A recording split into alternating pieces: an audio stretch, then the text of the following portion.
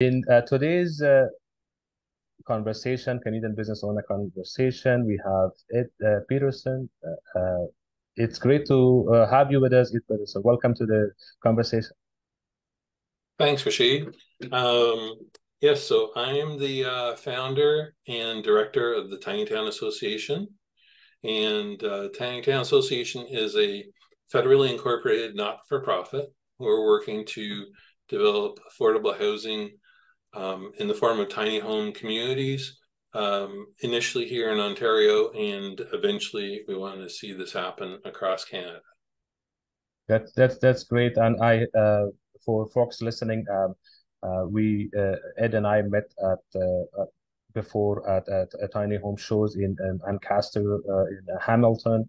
We had a chance to go over some of the great work that they have done, which we will go a bit and dive into it in this conversation series. The passion that Ed and his team has is to bring practical solutions to a real problem that most of us living in Canada now have, is the concept of how to have affordable housing, specifically in the modular and tiny home concept. So, if you can tell us a bit more about the background of this movement that you've started, and what was it like at then, and what is it like now? Like, if you can just give us a recap of back then to today. Sure. Um, well, I started in this because I really saw a need for affordable housing. Having three kids that were growing up and looking to, move into get their first homes, I could see the difficulty they were having in trying to find something that they could afford, as well as just finding something available. I mean, both those are very high on the needs. So had come across tiny homes a little while before this, and I was looking at it as a business opportunity. I'm an entrepreneur, have been in business of my own since '83, and a wide range of businesses. But anyway, I came across tiny homes and I thought, oh, okay. First of all, I thought this would make a good next business for myself, tiny home manufacturing. But then I realized that the big obstacle was where people could live in tiny homes. And so even as I watched the industry kind of grow, I realized that where to live tiny was still the big obstacle as it is today. Um, so I informed the association in 2017 with a focus first of advocating for tiny homes and tiny home communities. And now in 2017 or 2023, sorry, we're moving into developing tiny home communities. And interesting because when I started in 2017, when I talked to municipalities or cities or towns, nobody acknowledged the housing crisis at the time. It was kind of like if I brought up housing crisis or housing needs or everything, everybody's kind of went quiet, sort of heads went down, and nobody would talk afterwards. So the pandemic, I think really brought this issue to the forefront. And since 2020, everybody is talking about housing issues. Not that they're new. I mean, they've been around for years and growing, but people are acknowledging that. And I think that's great because that's the first step in addressing an issue is you have to acknowledge you have an issue. So we're there.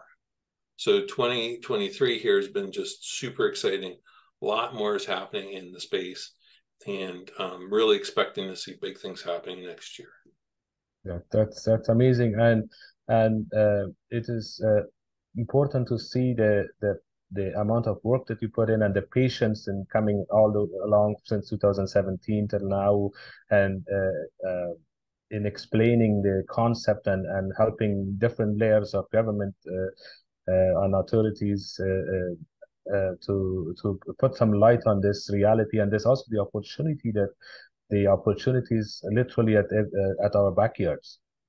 Literally, it's in the pockets of our neighborhoods. We don't need to go to the moon to find a solution for it. Yes, yes. And that's really a big thing is There's one of the things, of course, has been like, where do you put your tiny home community? And tiny home community is more of a challenge because we're looking at a number of homes on a property.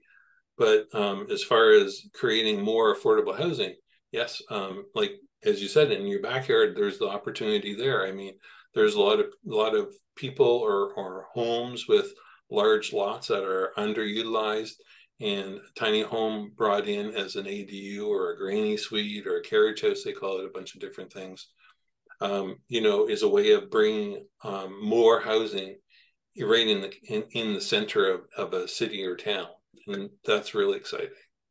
It is, and we see that in the past few years, the construction side or the manufacturing side of homes for modular has also evolved, and it's becoming more streamlined and more accessible as well. What is your experience on that, on comparing using modular or prefab built homes versus regular construction, which we know, especially since pandemic, especially as we speak in 2023, the cost of construction, labor shortage, and all those other factors has made it almost impossible to make affordable projects that happen.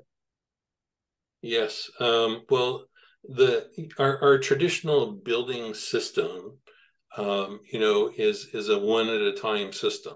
I mean, unless you're talking about high density housing, apartments or condos, towers, where, and again, they're not fast either because they're big and complex. But for a traditional house, where it's built on site, it's a slow process because you're basically, building one, two, or three houses in a neighborhood at a time. And first of all, you're faced with weather issues. Obviously, snow, wind, ice, everything slows down. Rain slows down construction on site. Um, your materials are affected by the temperature and the weather. So modular has that benefit of being able to produce year round, 24/7 in a controlled environment. Your materials can be in a controlled environment as well. So it has the potential to be able to produce housing of the same quality as site built, but yet in a faster and in with reduced costs, because modular has the opportunity to or factory built, to sort of simplify the production process in that you can set up a standard design. So, and I kind of relate it to like a condo or apartment where you have all the units are very similar. They can look different on the outside with just some different finishes, but they can be manufactured very efficiently this way, and that helps bring costs down and increase production. I went to 12 Neighbors in Fredericton. So that's a tiny home community in Nova Scotia, or yeah, in Fredericton, New Brunswick. And they're actually manufacturing their own homes. These are small homes for their community. I think they're expected to hit 99 this year, which is their target for tiny homes in the community. And they're producing one home a week. So that's with a crew of 7. They're able to put out one complete home finished per week, which means that's 52 homes out produced in a year out of their production facility. So that's really exciting because first of all, it's a small footprint, which means they can be completed in a short period of time. But the fact that they can actually put it out and have somebody new living in a home every week is really exciting, because you can't do that in any traditional build.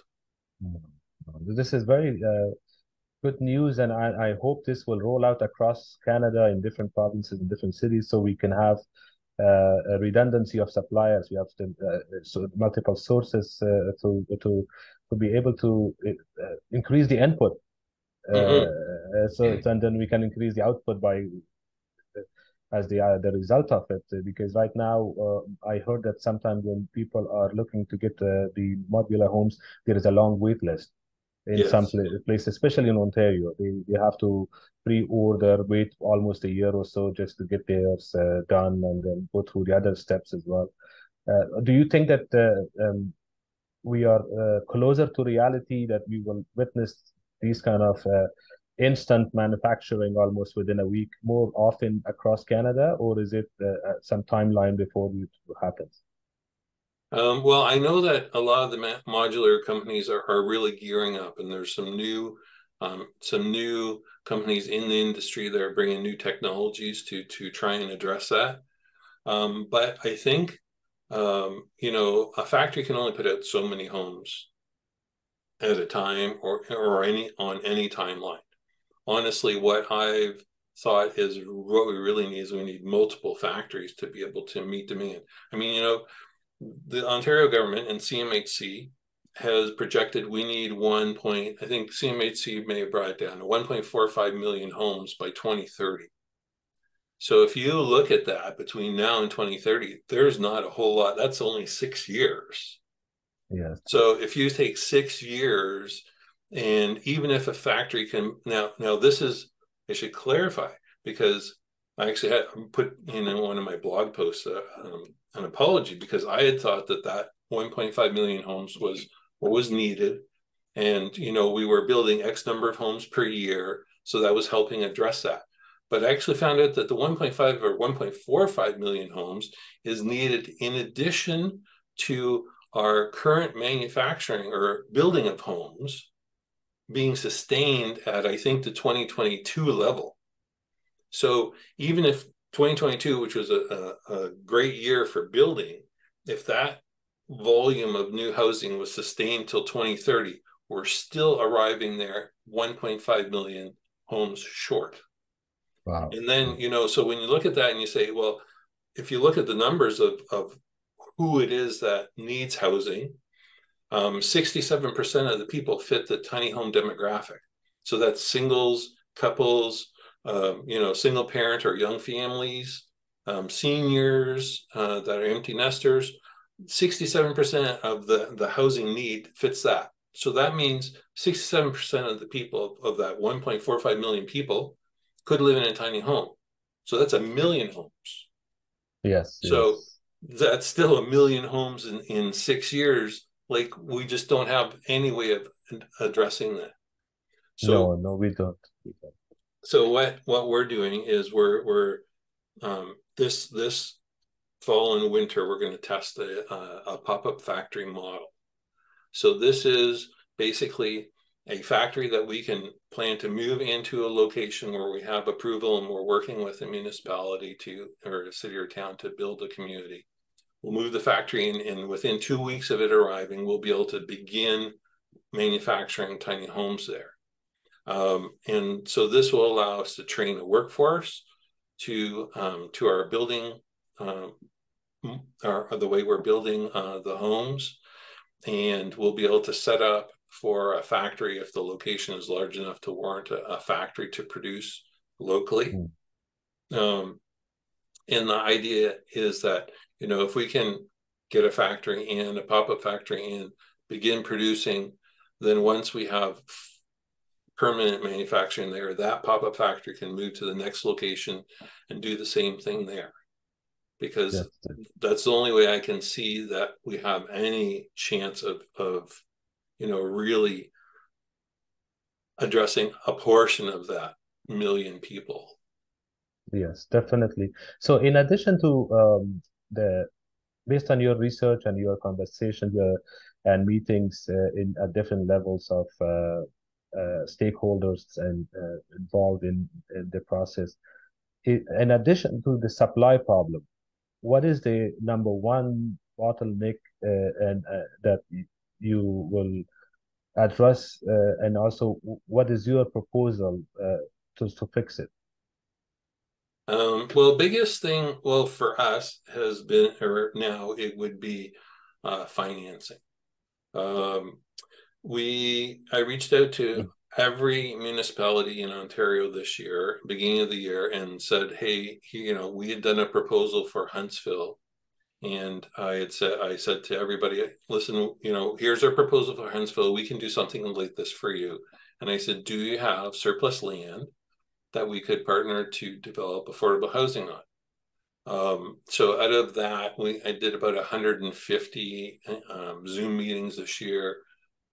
That got narrowed down to about 40 locations that said, yes, we're really interested and we think we have some property. And then out of that, we're down to 24 now that have said, yes, we have this piece of property. So they have identified property that they own that we could develop. So we were able to address or at least in these locations, address the land issue. We've downloaded the rezoning to the city or town as their responsibility in this partnership arrangement. So our next issue is funding. So we're a nonprofit, and that allows us to access some things easier than for profit, but then it also makes it more difficult for us because we're trying to do this without bringing in investment that's looking for sort of traditional housing returns, right, on their investment money. So we're working to have some social funding as well through community bonds. Is something we're working now with a new organization, Tapestry, to help us raise community bonds. And we have some other funding initiatives that we're doing outside of the working with the government. And we're also, I was at a housing symposium a couple of weeks ago in Leeds and Grenville, and was surprised to find out that Infrastructure Ontario also does some funding will fund some things along the lines of affordable housing. So we're now exploring that with a couple of the cities and towns that we partnered with to see if we can access funding there. Because really that's where that's our big thing now. I mean, building a community is an expensive endeavor.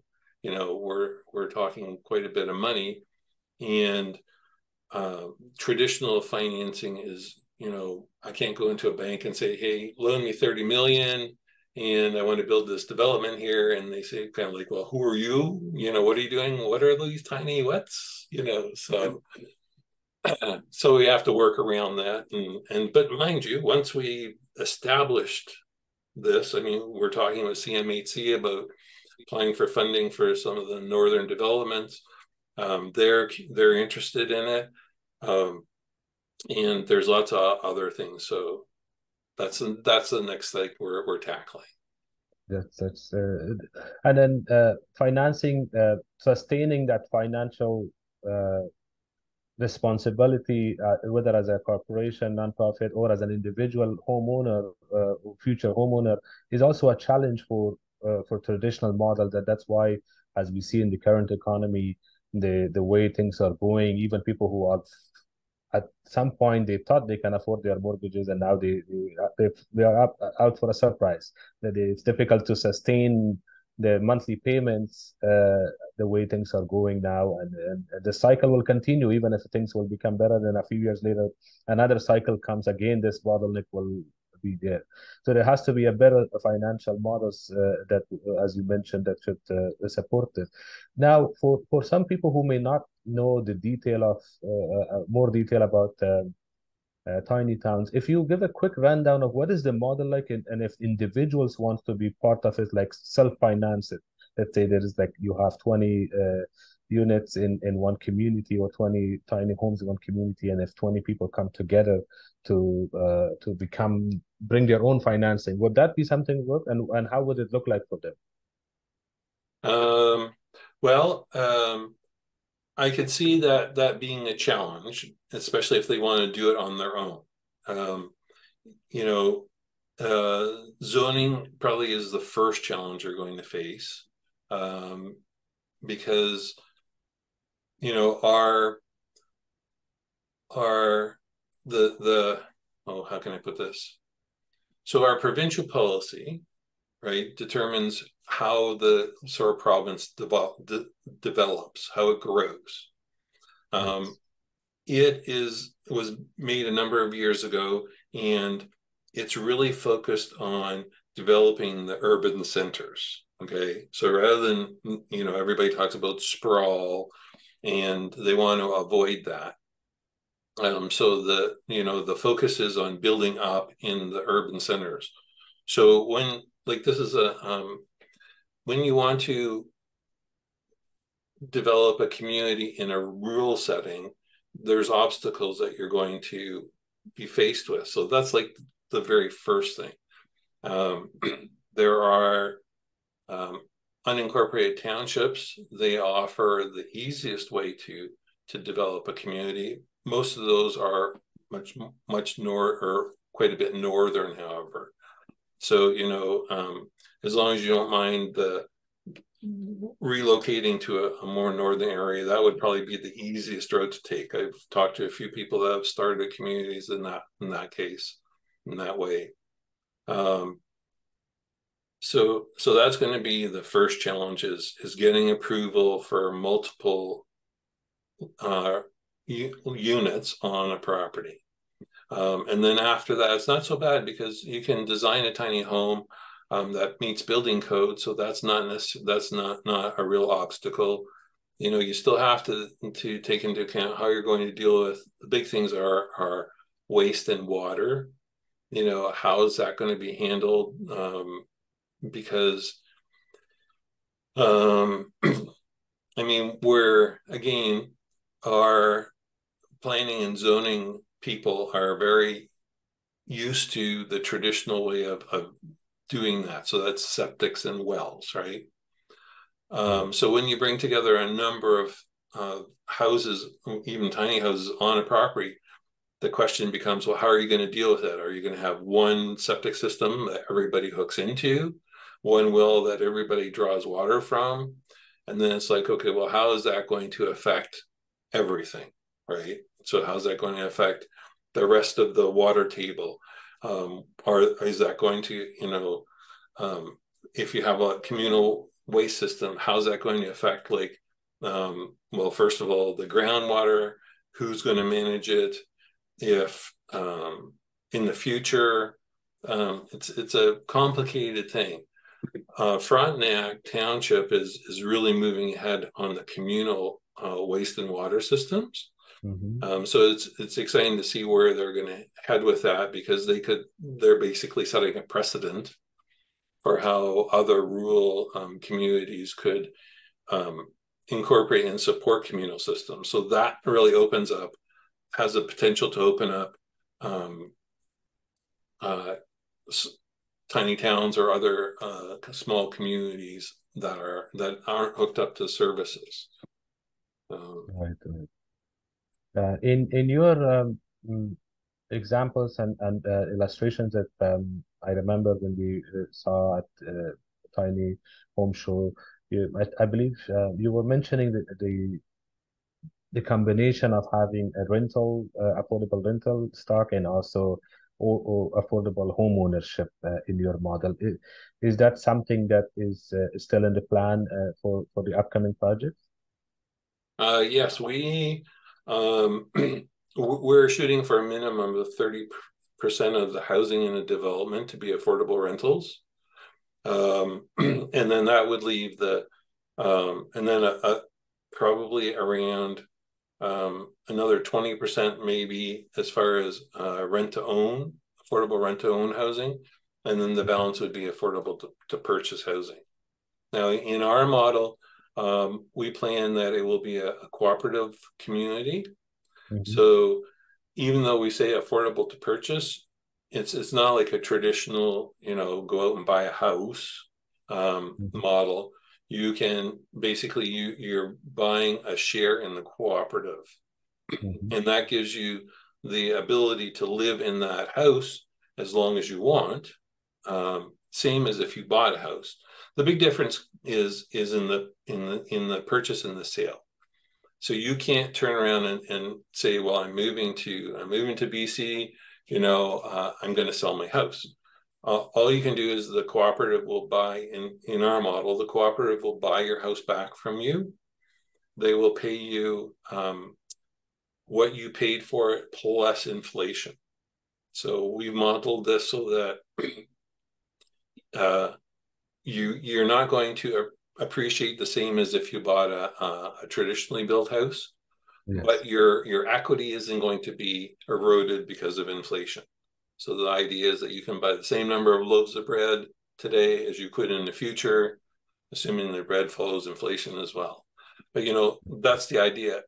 And so this way we can keep things affordable for future generations too. We don't want to just create a fix for today and Mm. then 10 years down the road be in this situation again in these homes. We want to try and set up the model so it works in the future as well. So our rentals are planned to be affordable by two people making, well, one person making above or two people making minimum wage, and same thing for our purchase model, that you could carry it. Two people making just above minimum wage would be able to afford um, uh, a tiny home in the community. And our target is that they're not spending more than 30% of their income. Yeah, that would be amazing. I mean, we mentioned about rural areas and the communities and the municipalities that have offered access to surplus land that they have, but in the context of more closer to major urban centers, and because some people, I know that affordability is very important, but at the same time, commuting to place of work and employment and other things there. What is the chance and possibility to have tiny towns within, let's say, proximity of an hour to major cities? That still will be a commute, but it still is almost doable for a lot of people.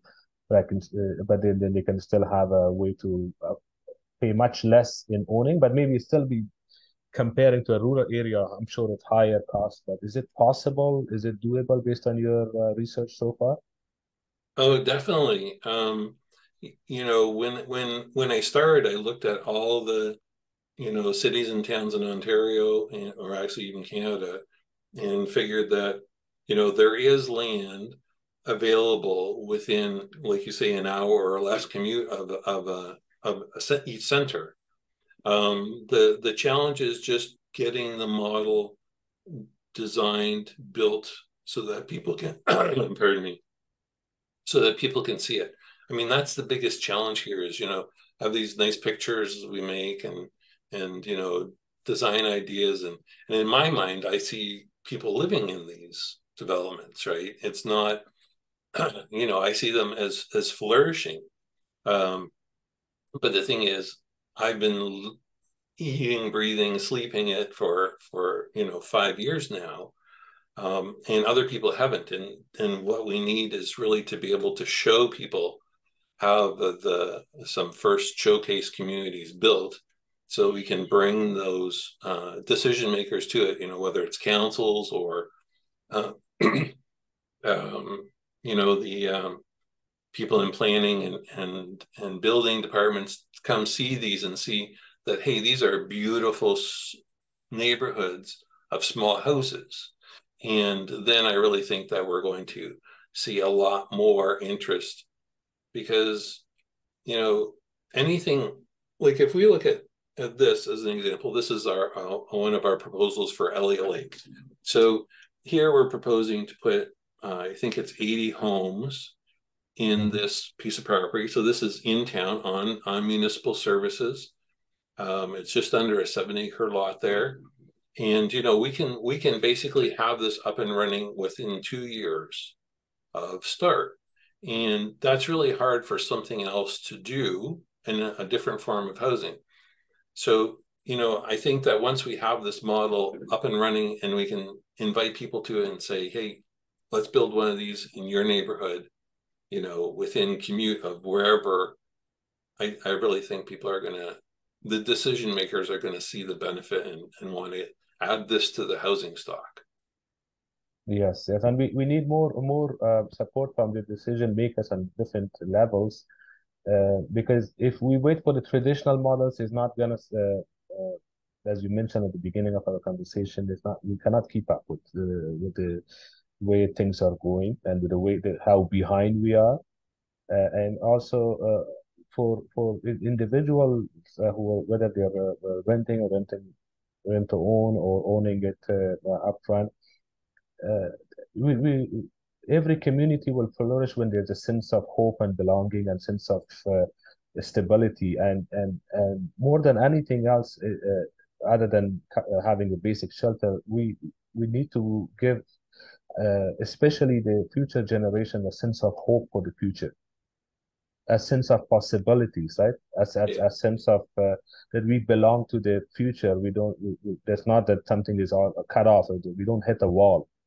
And I believe that that's one of the ways to sustain our social and business resilience going forward, to build values like this within our communities, whether it's from the backyard, as we mentioned at the beginning, or within a pocket of the neighborhood, the tiny townhomes within the community, or as close as possible to other infrastructures. Because if we don't give hope then to our generation that are coming, we will not be sustaining anything that we have so far. I think, what a lot of people have not really given a lot of thought to is the fact that we haven't planned a route for new people to get into housing, right? There isn't really any more of a staged path into traditional housing. I mean, to go from renting into a 600 or 800 or $1 million home is a big jump, right? It is. And, so we don't have any of that interim housing. So this is what I'm hoping that this will be able to provide. It'll be able to be a stepping stone into more traditional housing, both stepping stone into and out of, because that's another thing that we lack so much of. Is I've talked to so many municipalities and they say, our seniors have nowhere to downsize into. So yes, that has real implications, because if seniors, one or two, are living in their family home because they don't have any other option, they're also keeping that family home off the market where a family could move into. So, yes, by we need this, we need something like this, and I don't say this is the only solution, but I think it's a good help for the solution. Is this can be a place people can move into traditional housing, and then when their family is back down to one or two people, they can move out of this and free up that family home. So basically, address the whole housing needs by just building more of these. yes. And your vision and the way you're looking at it is makes it more sustainable, and not necessarily for only for environmental or material, but in also functionally and practically for different generations and different stages of our life to have a circle of sustainability in, like you said, how things, for example, the aging in place for seniors, right? Or they are forced to age in place in their big home now, where they say they can't find a smaller place to downsize. And then also, if we have the smaller place downside, we don't need to have a lot of pressure on senior home communities, right? In terms of like senior living or assisted living, that because if these communities are interconnected in their small pocket, there will be a sense of support and connection, like a small village, like a tiny village, right? Yes. A tiny town and tiny village, and then we will less pressure on the infrastructure, as we saw how difficult the impact of COVID was in on our seniors, where they were the one the most affected by the disaster of pandemic, and this Yes. will offset future challenges that might happen. It will make the communities more resilient if they make this more possible, whether they are small towns or neighborhoods, communities, or big urban centers.